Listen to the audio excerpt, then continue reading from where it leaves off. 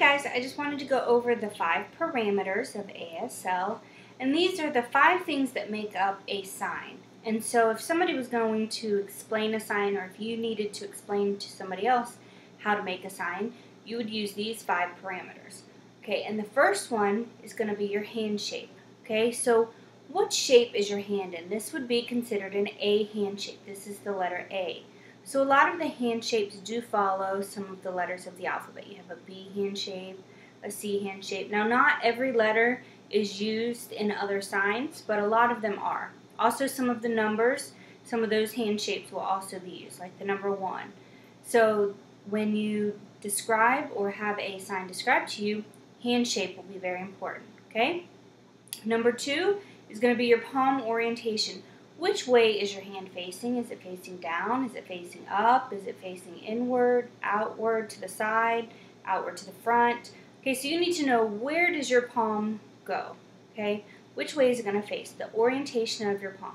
Okay, number 3 is going to be, where is the location of your sign? Where is your sign placed? Okay, is it going to be on the top of your head?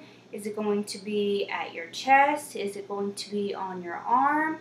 Okay, so there's all different places that your sign could be. So location is your 3rd one. So first one is going to be your hand shape. What hand shape is the sign? 2 is going to be, which way does your palm face? Your palm orientation. Okay. Number 3 is location. Head, chest, arm, away from the body, wherever the location is. Okay, within your little sign box here. Okay, the next one's going to be movement. Okay, so we're down to number 4. Number 4 is movement. How is your sign going to move? Is it going to tap once? Is it going to bounce? Is it going to go up and down? Is it going to slide? Okay, is it going to arch out away from you? Is it going to come towards you? Okay, the movement is very important. Okay, and we're going to talk more about movement later. So you have number 1 is what? Your hand shape. Okay, how does your hand shape? Okay, what does it look like? Number 2, what is it? Okay, good. Your palm orientation. Which way is your palm? Is it down, up, forward, sideways? Okay. Number 3, do you remember? Where is it at? The location, right? Okay, so is it on the top of your head? Is it on your chest? Is it on your arm? Is it away from your body? Okay, number 4, we just went over it, and it is movement. Right, okay. How does your sign move? Tapping, sliding, swishing, bouncing, okay, all those different things.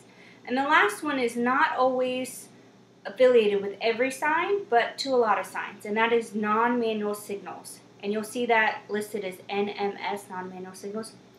Those are the extra things that your body's going to be doing to go along with the sign. So if I'm going to ask you, or do the sign for okay, my eyes are going to burrow in. I'm going to have my sign. Okay, it's going to be like a number 1.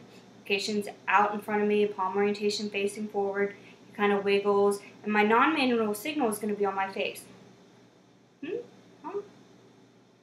Okay, so those are kind of things that you want to know. Does your mouth do something? Are you going to shake your head for yes? No. And those are important because you don't want to just do... Okay, or if you're going to say something like, I'm going to the store, when you sign go, your non-manual signal is going to be very important. Okay, you are going to the store, okay, or not going to the store. Okay, that is going to be important for a lot of these signs to tell whether it's negative or positive. It's going to be able to tell if it's a question. Okay, some signs it goes with it. Okay, so let's go through them one more time and see if you remember. First one is what? Hand shape. Okay, is it a number, a letter? Okay, what is your hand shape? 2 is palm orientation. Where does your palm go? Up, down, sideways. Okay. Number 3, where is it located? Head, cheek, body, arm, away from your body. Number 4 is movement. That's right. Movement. Is it going up and down? Is it sliding? Is it tapping? Is it coming towards you? Okay, and last one is non-manual signals, right? Is it your face? Is your body? What is going on other than the actual sign? Okay, so those are the things you need to know.